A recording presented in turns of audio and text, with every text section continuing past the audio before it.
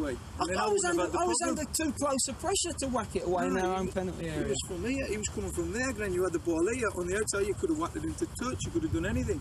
But you played it to me. Like you're saying, don't overplay.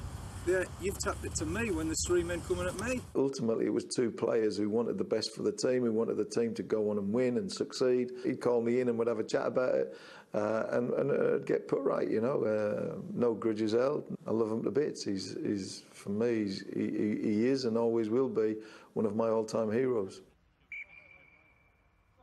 Some of the football we played was exquisite. I had people in football, scouts, coming up to me saying, I used to put you down and go and scout you just because I wanted to watch you play. Not me personally, but your team. We played three at the back. Everyone else was playing 4-4-2 and maybe a little bit different at times. But we challenged people with the way we played and we got up. It wasn't like, oh, pretty football without any, you know. We got up and we got into the Premier League. It's a big day for everyone, players, fans, officials alike. Well played. Hoddle, the magic of the player-manager, has forged a crucial goal for Swindon Town.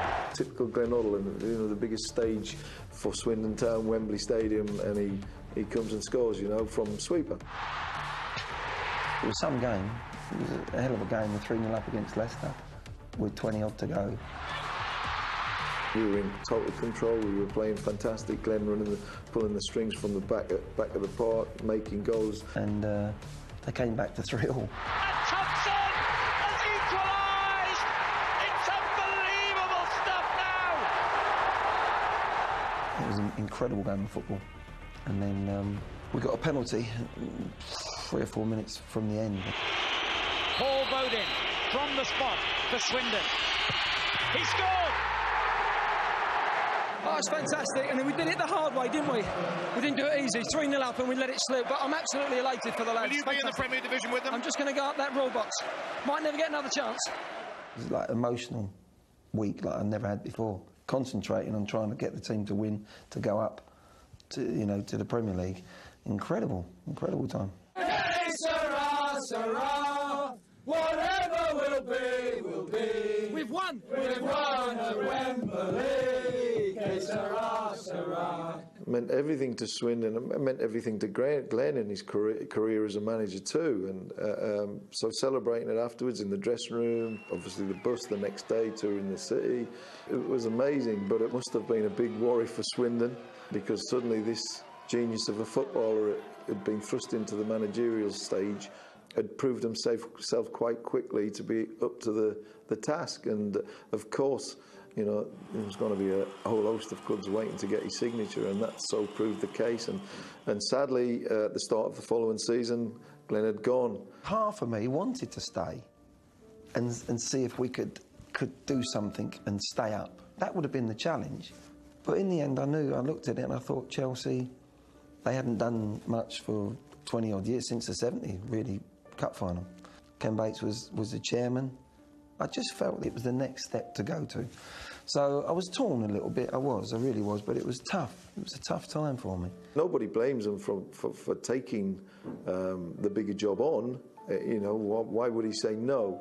And my only thought is, I wonder what would have happened to Swindon if Glenn had hung around. I'm fairly convinced that we would have stayed up in the Premier League.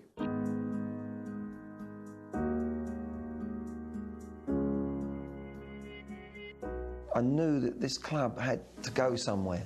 They were underachieving. I wanted to challenge the players, to make sure that everything was perfect, to try to get them to see that the standard had to go up higher in training.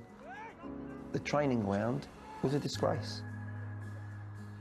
The training ground, Harlington, you wouldn't wish that on any professional footballer trying to learn their trade as well, because it was difficult circumstances that we had at the time. You know, it was a big open field. You had the planes of Heathrow Airport going over during training sessions, and it was a very difficult time. There wasn't a bath in the place. There wasn't a gym. There wasn't an office. My office, I said to Gwen Williams the second day in, where's my office? And he said, office? So he took me down. This was Chelsea Football Club. and he took me to the staff room where all our kit was being laid out by the apprentices, and there's a BT phone on the wall, and the bottom of it's been taken away. And he said, and there's 50p, and I'll put 50p in, it dropped through, and I'd have to put the 50p in again. And I was talking to Ron Atkinson, and the kids are putting all the towels and the boots around me. That was Chelsea Football Club when I arrived. And that's God's honest truth. So I went back to Stamford Bridge, and I took a bit of a chance because I challenged them, and it was going to cost them money.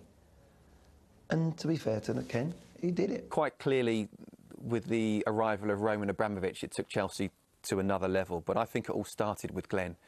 What he did and the style of football, his philosophy of football, and the players he started bringing in, and I'm talking about, you know, Dan Petrescu, Mark Hughes, Ruud Gullit, which was absolutely massive. I mean, what a name. We're all like, wow, Ruud Gullit's come to Chelsea. But you could see in training and the tactical side and the technical side, he loved it.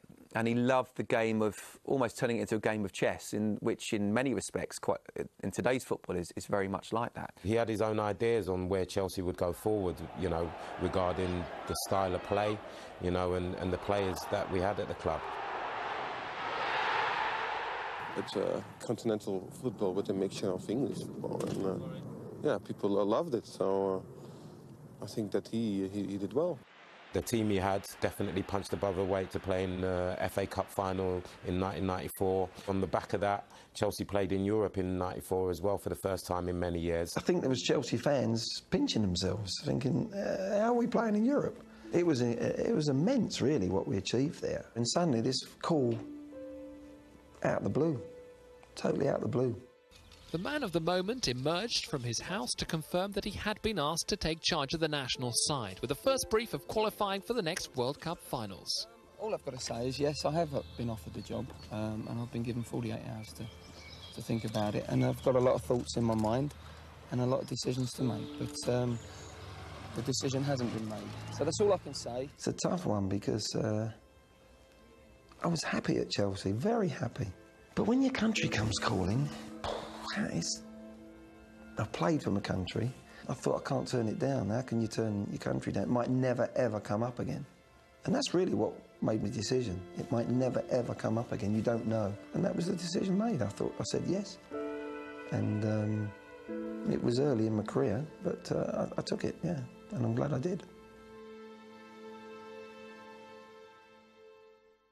The only job that I would leave Chelsea Football Club for would have been for the national job, and that goes for any club in Britain or Europe.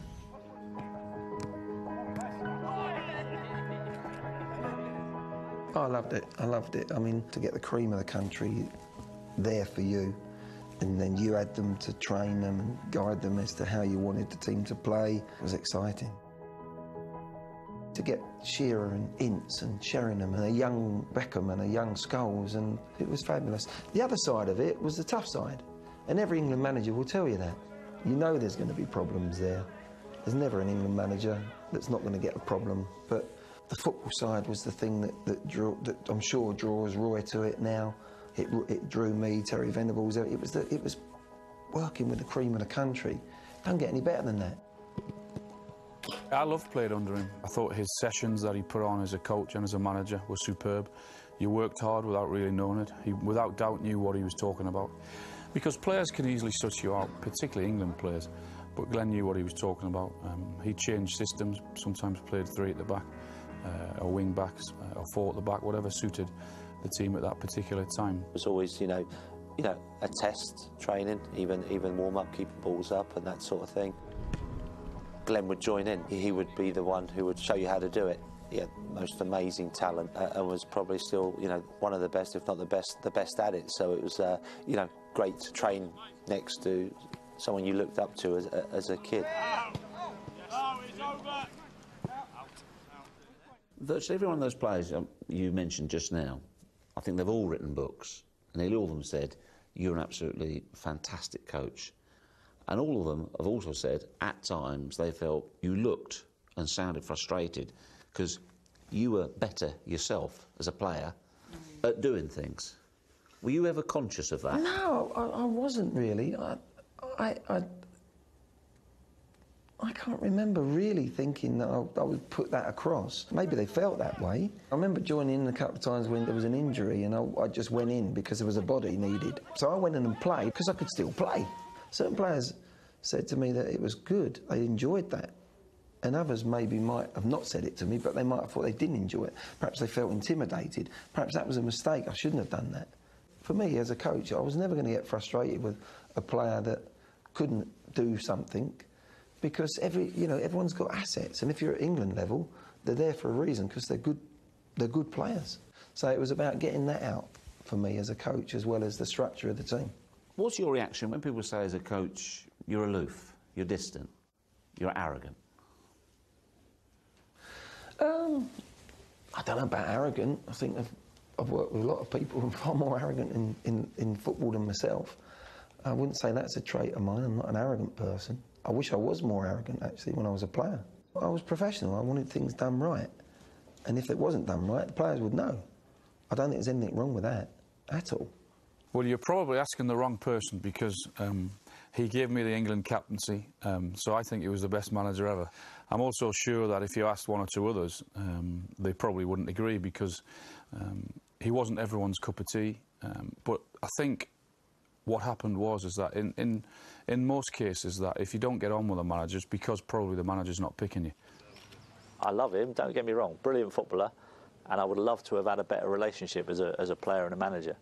But sadly, it didn't turn out that way, and he was the only one on a training pitch where I felt he was just digging me out in training in front of everybody just to try and make an example of me, when it was a little bit unnecessary. I got a bit frustrated and I swore at him, and that was the only time in my career I ever did that to my manager.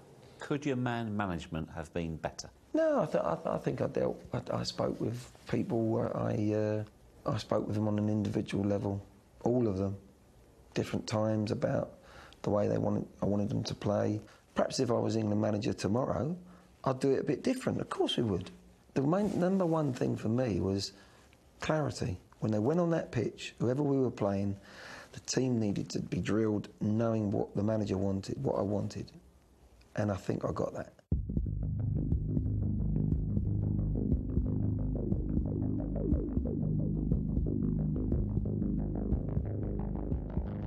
One thing you don't want on your CV as an England manager is to not qualify for a World Cup, you know, and that was what was at stake going into that game. That was probably the biggest management game I've ever had. But the feeling when that whistle went, I remember we went into a little huddle, the staff on the side of the pitch, and how we felt that team, you know, it was everyone involved. Great feelings, it really was, and a bit of relief as well, I've got to say. What a performance the boys have put in. Really felt we deserved to win the game. We passed the ball extremely well, but we're absolutely delighted, not only for ourselves.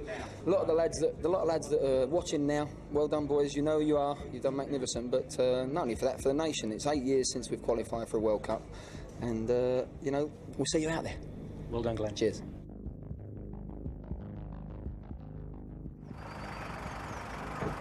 Keeping the faith, Glen Hoddle arrived at Bisham to answer questions about Eileen Drury, the 58-year-old faith healer who's been working with the England players. I wouldn't have wanted all this just before a World Cup, so let's get it out in the open now. To me, I've known about it for 20 years, so it's not such a big deal as it seems to be to some of the journalists. Someone might have a bit of a strain or a twinge in the back. So that's where I come in, and I can give them some healing. My hands over the knee. To be fair, Eileen, you know, she gave me a stretch that I had to do over the coming years in order to help me, and it's something that I always did, and didn't have problems from there on. So whether that was a mindset from me or something that really worked, I'm not sure. But I've said to other people in the past who are struggling, maybe go and see Eileen. You know, there's no harm in it, and I think she can help certain people in certain situations. I'd been picked in a couple of squads. I then pulled out of a squad where I was injured. He asked me would I go and see Eileen Drury at the time, and that wasn't really my thing, and you know, I needed an operation. Nothing was forced upon any player, whether I was at Chelsea, I mean Swindon players. It went back to... Only because I'd experienced it myself. You know, with England, I knew that... I heard that it was going to come out, so I thought, well, I'd rather be in control of it and say that it was, and why wouldn't we try and get every player as fit as we possibly could? You know, that's almost what the job should be, and every England, you know, fan should want that to happen, by hook or by crook, by, you know, whatever it will take.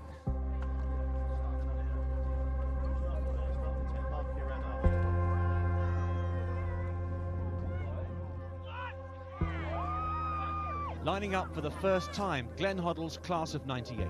But it's the name of one of those expelled by the headmaster that dominates the news. Everyone focuses on the having to sadly leave Gazza out, which was the saddest moment, you know, management-wise decision I've ever had to make, because he just wasn't fit. He played in all the games in Rome. He was magnificent, but it had to be done. You know, you have to have big shoulders if you're England manager. Well, he's made a very bold, brave, courageous decision. He will have thought long and hard about it. It's not an easy decision, that. He's left the only player out who would have given us a bit of World Cup experience, because he played in 1990. Talking of decisions of national importance, at least one man was glad someone else had to make one for a change. Fortunately, there are some decisions that I have to take. There are other decisions for Glen Hoddle, and he's the right man to take them. Yeah, it was a strange one. It was something that no one saw coming. It was a huge shock, even for the players. We all had to go in and have a 5 or a 10-minute slot with Glenn, and that, in a way, was him being as open, as honest as possibly could be. He wanted to give everyone the time to tell them whether they were in the squad or whether they weren't in the squad, and it was always going to be disappointing for some players.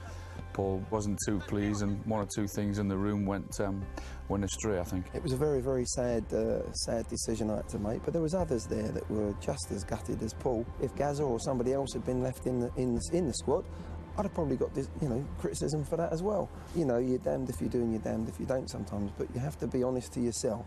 That's the main thing. Be honest to yourself, and you make the, you know, hopefully the right decisions. There was a real belief. Glenn's thought was that we got to believe that we're going to be world champions, and you know, he gave the boys confidence. He said, you know, when I look around this room, there's absolutely no reason why we can't do it. So we played great football, played like an international team should, kept the ball, created chances. Glenn's system worked brilliantly in all the games, and it was just a disappointment that we went out when we did. Well, I genuinely believe if we had got through that Argentina game, I think we would have went on to actually win the tournament. I think confidence was high. We could have crumbled when David got sent off. We didn't. It was a great togetherness, and it was a great performance. And once again, but for penalties. How many times have we heard that as England players? I mean, it was an absolute incredible performance from the players. It really was. It's such a big game to play so well with 10 men for so long.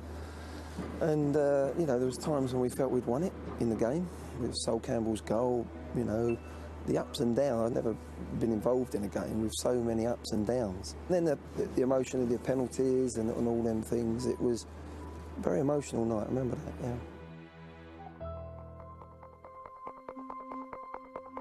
The England coach took his place at Highfield Road this afternoon to watch some football. But once again, it's matters and beliefs off the pitch which have again landed him in trouble. As if he hasn't got enough worries trying to secure England's qualification for Euro 2000. More people are calling for his head. In the wake of reports, he said, disabled people were being punished for their sins in a former life. According to the newspapers, this was D-Day for Glen Hoddle, and as far as his career in football is concerned, this surely was one of the longest days, as he and the country waited to discover his fate. I think if he's really said it in the way he's reported to have said it, it's very offensive, and So I think it's difficult for him to stay in those circumstances, yes. The only thing I say, I mean, I've had enough experience of going through these types of interviews and all the rest of it, is just let us, you know, hear his explanation first. Yes. The man himself walked through the massed ranks of the press he sees as so hostile to give them and the country his statement. Regretfully, you will have heard that my contract with the FA has been terminated by mutual consent. I accept that I made a serious error of judgment in an interview which caused misunderstanding and pain to a number of people. This was never my intention, and for this I apologise. How do you reflect on the way it all ended for you as England manager? Oh, very sadly, you know.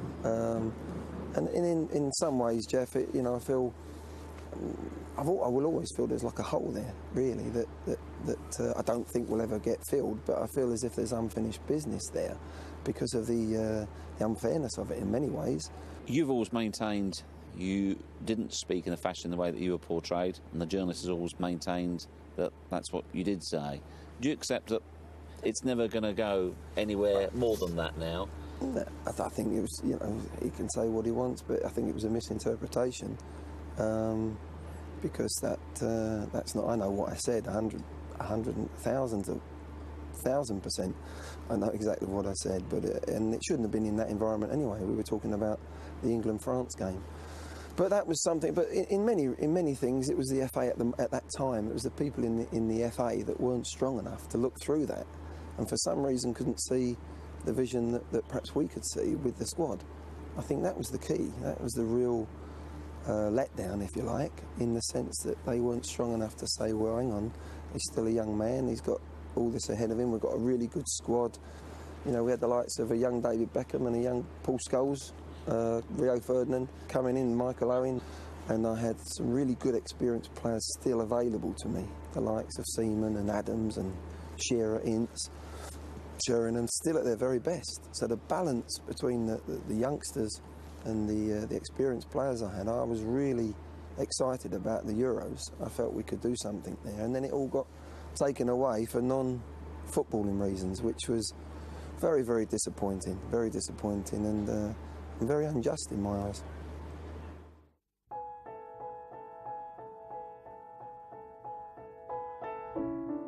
It was very disappointing, there's no doubt about it. I'm not sure how much we've recovered since then, to be honest. I think the manner in which that team played, I don't think we've seen since. I think Glenn is suited to international football, I don't think there's any doubt about that. Who knows, in the future, there may be another chance for him to do it. I hope so.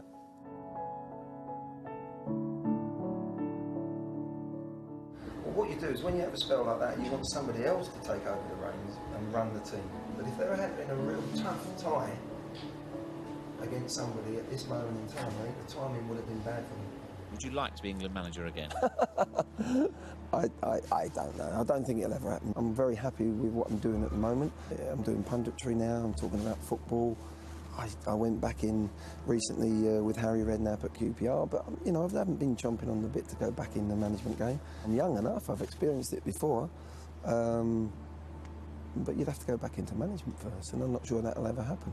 So it's just something I'll have to live with. But I'm very proud of being England manager once before. I hope he will come back. It's not too late for him. You know, I think when he talks on television, it's always interesting. You know, you see that this guy understands football. I think English football sort of wasted him, to be fair. I think they wasted him from a playing point of view, and I think they wasted him a little bit from a managing point of view, because there's not enough talent in coaching or management in England for Glen Hoddle not to have a job.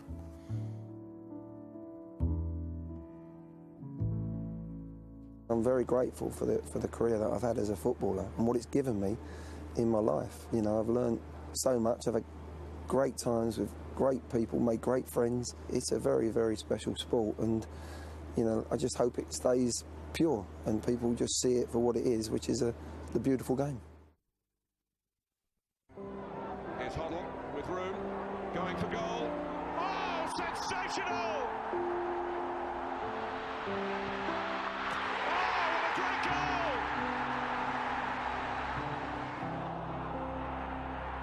Wonderful technique.